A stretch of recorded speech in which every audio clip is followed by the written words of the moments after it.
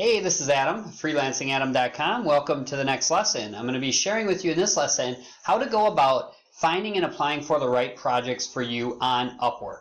Okay. Again, what I'm going to teach here is also transferable to any other platform like freelancer.com, but I'm going to show you Upwork because that's where I primarily focus. So what I'll be covering, I'm going to take you through my process of filtering out the jobs on Upwork, because I don't just apply for every job. I use their filters to find the jobs that I think are the best fit for me. I'm going to show you how to apply for these jobs so that you get chosen for an interview. Okay, and so I'm going to actually take you through the whole process. I'll take you through the process so you'll see exactly what I do. Okay, so I'm going to actually be doing it as a way of demonstrating it for you. And then I'm gonna cover quickly my daily routine for landing new clients every week. Okay, so what I do on a daily basis to get clients from Upwork and other freelance platforms. So let's jump over to Upwork. And I just logged in. Again, when you log in, it always defaults, for me anyways, it defaults to their messenger. So what you want to do is just along the top here, you're going to see Find Work. So you'll click on Find Work.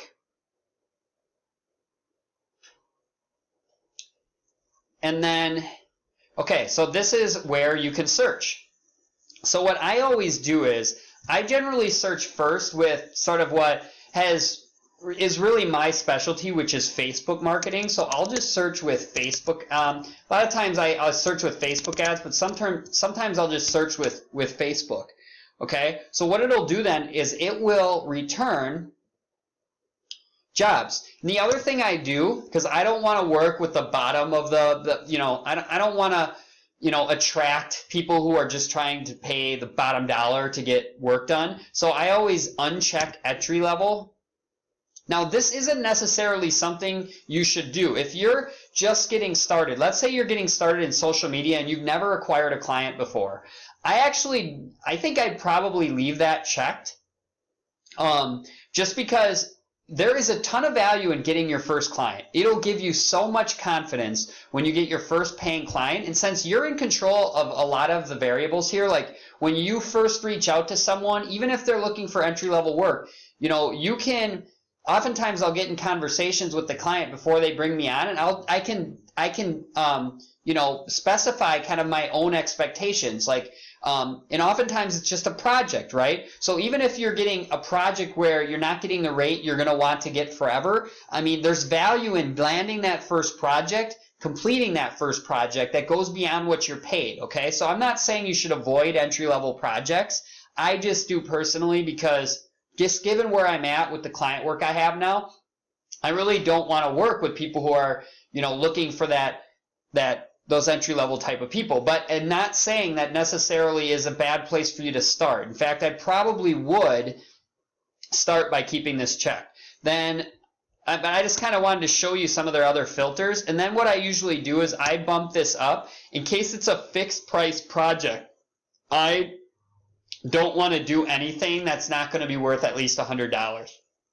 Okay, so I always, like I said, I always uncheck entry level, and then I also slide this over to $100 in case it's fixed project work. So a lot of people come on here with $10 trying to get something done. I have no interest in working with people like that. I'm looking for real business owners that have a legitimate project or an hourly type of project that they wanna bring someone on for. That's not entry level. Okay, so then what I do is, first thing I'll do is I'll kind of look through here and I'll see like what they're looking for. So social media and digital marketing assistant, you updating social media pages, LinkedIn, Goodreads, Facebook, YouTube. This is kind of one of those. I prefer projects that have a more of a focus. So when they're looking for kind of a jack of all trades type, I usually just ignore those.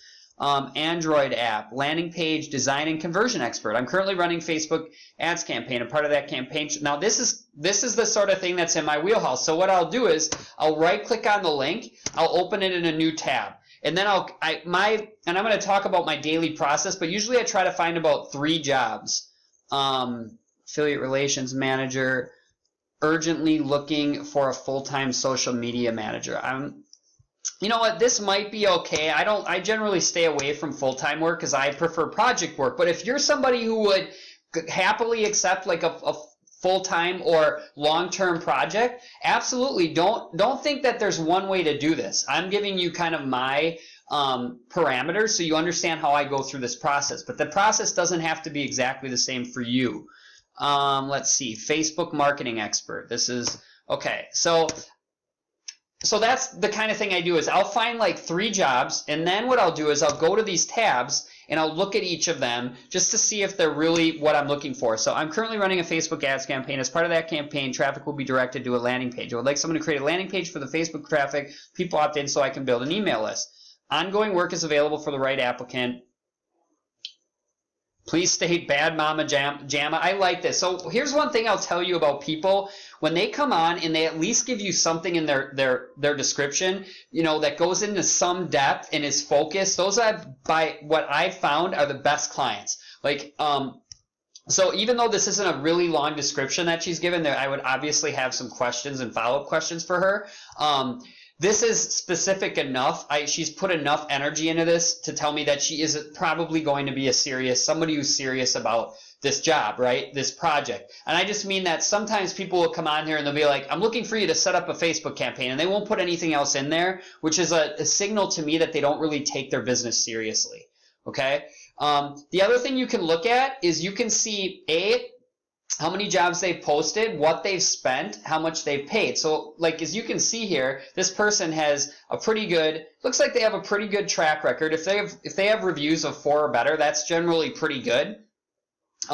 They pay an average of $16 an hour. Now this is well under what I charge, but what I found is that oftentimes, you know, what'll happen is once they my application, I'm going to show you my application process in a minute here. I tend to stand out just because I know how to reach people, especially in my niche. And when they see that I'm an expert, the way I position myself, they're willing to work with me at a higher rate than they're normally paying. So I just wanted to make sure you guys realize that when you look at this, I mean, I always, you know, $16 an hour is at least not like penny, you know, if I see that they're on average they're paying like $4 an hour, I won't even consider applying for their job, because they're definitely the type then that is looking for hiring people. You know, just so you know, these marketplaces literally have people all over the world competing for these jobs. So there's a lot of like people in other countries where, you know, just to be honest, like the dollar goes a lot further in some of those other countries, so the rates they offer are much lower, and I simply just don't try to compete in that place. I prefer to, you know, have a standard and stay above that standard. Okay, and again, by doing that, I found that I attract clients that otherwise would have avoided me because I was trying, you know, I was kind of, my rate, if you set it too low, kind of reflects desperation. Okay, so this is what I'm going to interview for. I'm going to show you now what my process is for interviewing. So what I do is I'll always click on submit a proposal. And that's going to take me to their proposal page. And then the other thing I do is I scroll down. I usually leave my hour where it is, but I expand this. I open this, I should say. Okay, so this is the actual total job posting right here if you click on it. So I open it. I usually drag it into a separate window so that now this is where I'm going to fill out the proposal, and I can just toggle back and forth because I want to be kind of, you know, I want to really understand how they express their needs and use their language in my cover letter. Okay, so I'll explain that to you in a minute. I'm going to pause this. I'm going to actually fill this out, and then I'm going to take you through how I go about, you know, applying for these in a way that stands out and gets me chosen for jobs. I'm not saying every job I applied for I get I get interviewed for, but I've had a pretty good track record because of A, my consistency, and B, I think I generally write cover letters that stand out. Okay, so let me just pause this. Hey, so I have filled this out. Now I'm going to go through this and just help you understand my thinking, why I, you know, filled this out the way I did. Okay, so first of all, as you can see, when you apply, it always takes 2 connects. So as I told you in the previous video, you're going to get, I believe it's 60 connects every month, and if you use them, then it'll reload every month, okay? For the proposed terms, I always just keep my default rate in there, but this can be negotiated as you, like if they decide to accept your, like they can basically choose to interview you, okay? And then this can be negotiated, but I always, you know, choose my default rate, okay? And if this is a project that's like fixed rate, you won't see this. What you'll see is a fixed rate bid. Just one box where you enter your, you know, whatever you're going to propose as a fixed rate, okay? So now in the cover letter, this is really the important part, and this is what I'm going to talk to you about. So you'll see in this first paragraph, I say, hey there, it sounds like you're just starting to run Facebook ad campaigns for your business, and you're looking for some help to make sure you launch a high converting campaign that gets results right away so you don't waste money. That's great. And I put baby mama jamma in parentheses because in her proposal, she said to do that. Bad mama jamma, just so she's aware that you actually read her proposal. So let's look at this paragraph. The reason I start out a lot of times this way is because what a lot of people do is they'll just say something like, I came across your posting and I think I'm a great fit for your job. Well, obviously you think you're a fit or you wouldn't be applying. And obviously you just came across their posting. Try not to waste words in the beginning. I always just try to relate to them where they are.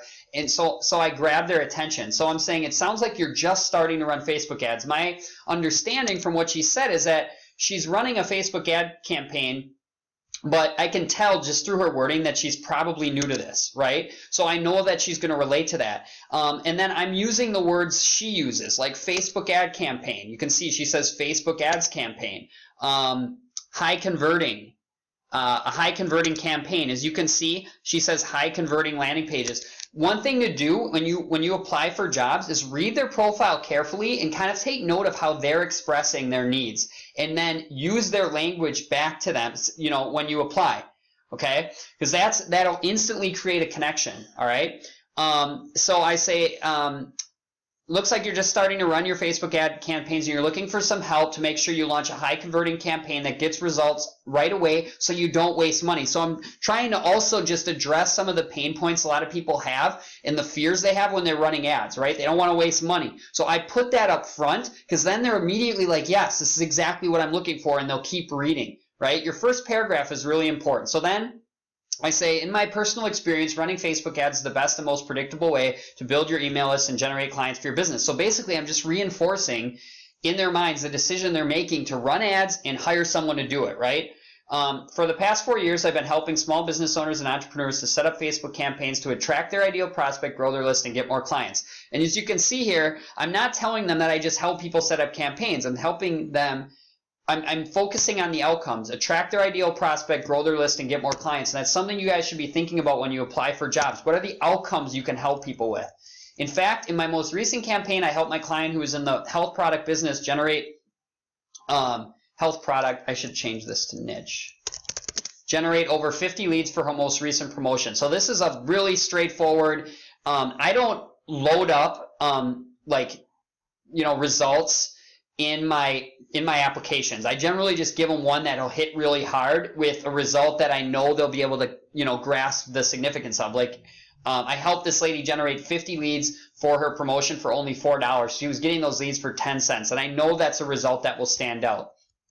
Then I also mentioned my own results. I've also used the strategies to build my own subscriber list to over 2,200 subscribers and make hundreds of sales products online, both my own and through affiliate networks, all from Facebook campaigns I've set up and optimized myself. We can create the high converting pages for your campaign with lead pages or any landing page software you prefer. I mostly use lead pages, but I'm also proficient with Optimized Press, Thrive Themes, ClickFunnels, and more. And I'm very adaptable to any platform you're already using. So I want her to feel comfortable working with me, even if she doesn't use the platform that I use most of the time. Right? Just keep this in mind. You want to be convincing with your application that you're somebody that can help them, right? Then I always put at the end, I always say, if you have any questions, I would be happy to jump on a Skype call. I use Skype, and almost in every case before I get hired, they want to do this. But I think by including this, oftentimes I'm somebody they consider just because they know they can reach out to me and get their questions answered before they hire me. All right? Then I say, I look forward to hearing back from you soon and possibly working together on this project. When you can use words like this too, like working together, as you noticed here, I said we can create the high. It almost starts to implant in their mind working with you, right? So that's another thing that I do is I don't load up my applications with